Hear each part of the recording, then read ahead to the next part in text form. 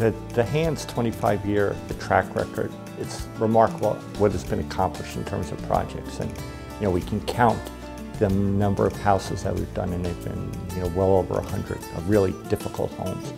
We can count how many new homeowners have been in the building, and how much investment we've leveraged in Orange, and it's probably over $100 million when it's all said and done. I think that's where you start in terms of thinking of that, but I think it's much more than that. I think that Hands has demonstrated that it's possible to make change.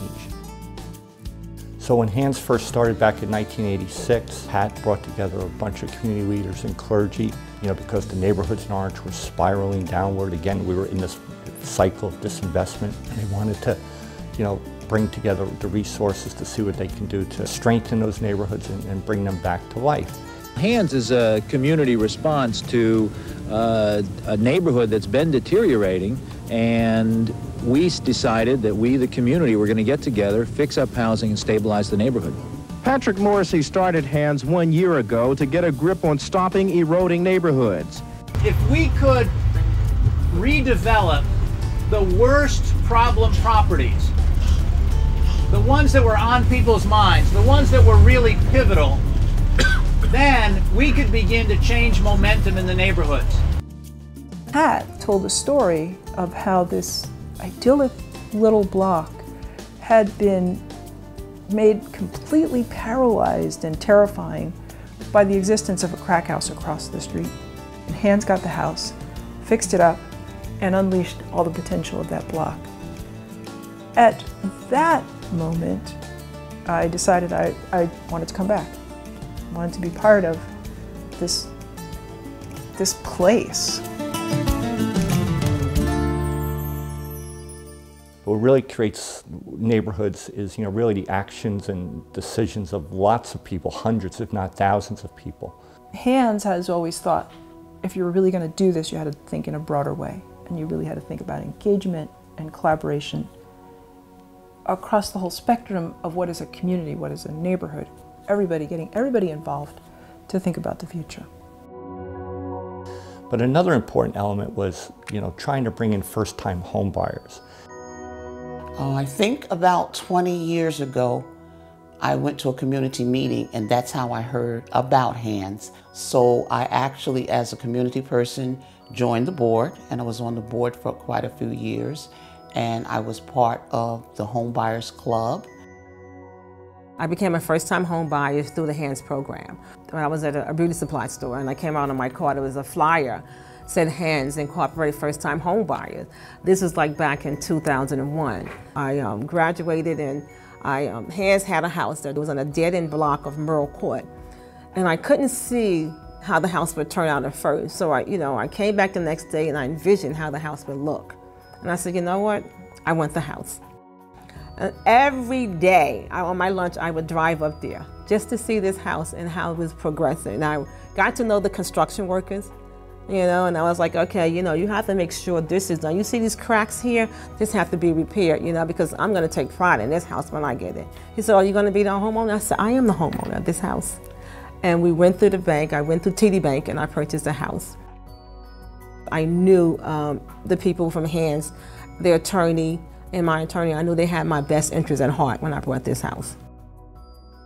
And I actually saw this unit being built, and it was amazing to watch it. And every time I looked from outside, I'm like, wow, it's the cutest little dollhouse. You always dream of home ownership, but you're living life and raising your kids, and so it's something that I always said I wanted to do, but the money never just came right. And I was home with the flu when I got the phone call from Pat Morrissey telling me there was the opportunity for home ownership for me. Was I interested?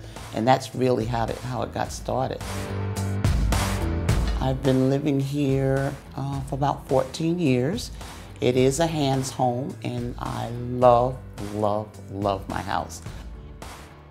So in 2001, I guess it was, we convened 600 residents and community leaders and stakeholders around the state to talk about the future of the Valley. So we began to form this whole concept of the Valley Arts District.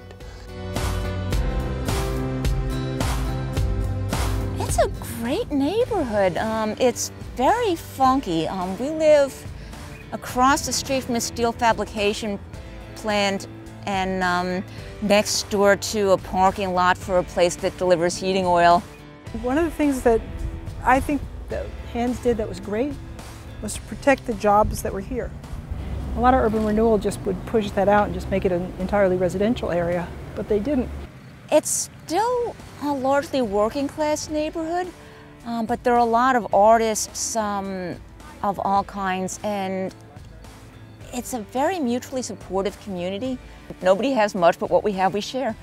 My husband and I live in an apartment that was renovated by Hands, and apart from being nicer and quieter than our last apartment, it's given me a luxury I haven't had in years, which is a separate room for my art.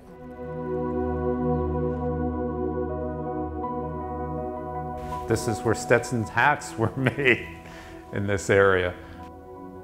So there's a lot of low-cost housing and factory kind of buildings, and they kind of go together.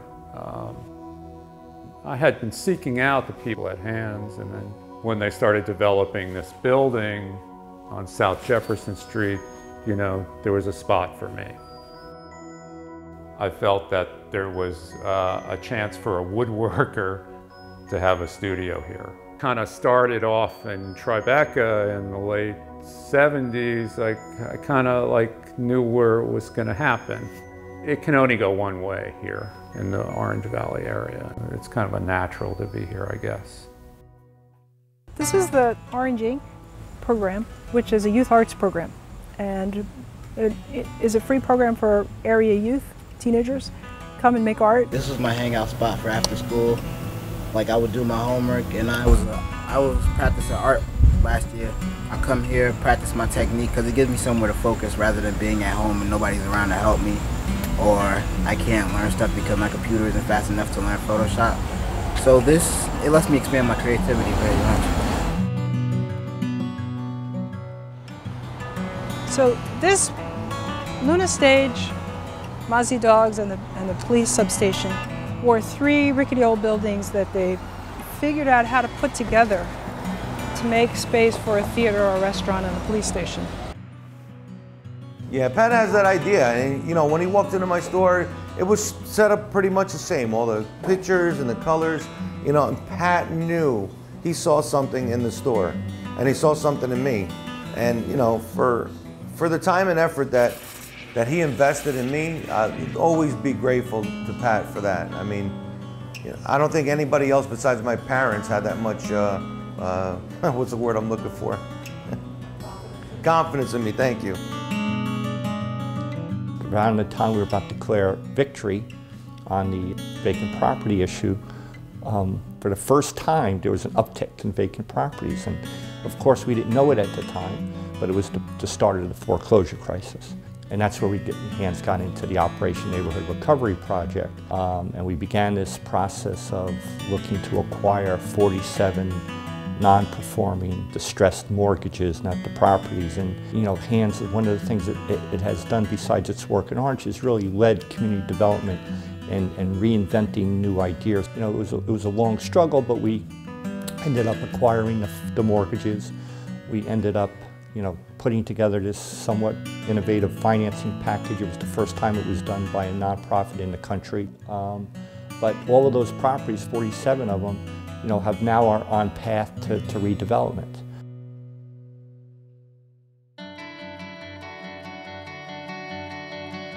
They already started small projects that I've seen that have taken off, and they look beautiful, like the restaurant that they opened up over there in Valley.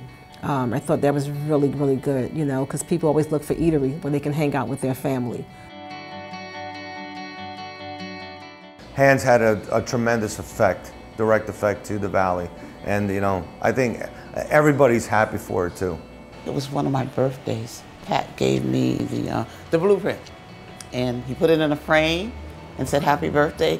And you know, sometimes I look at what I've done and I look at that and I'm like, wow, we've come a long ways, you know? So that's how I look at Orange. It's a great city, it has great potential, and it's going to continue to keep growing. From the outside, you're looking at it may look like it's a difficult task to come in and make changes, but it's just like a mountain. You have to chisel away at it, you know, and that's what hands are doing. They're taking on smaller projects, and you know, and they're rehabbing and redeveloping them. So you see the change. So 10 years from now, we will see a revitalized Orange, and it's partially because of hands. I have a feeling that in 25 years, Hands will be a very different organization, because I think it's on the verge of accomplishing its goal of creating, you know, the model urban village of the 21st century.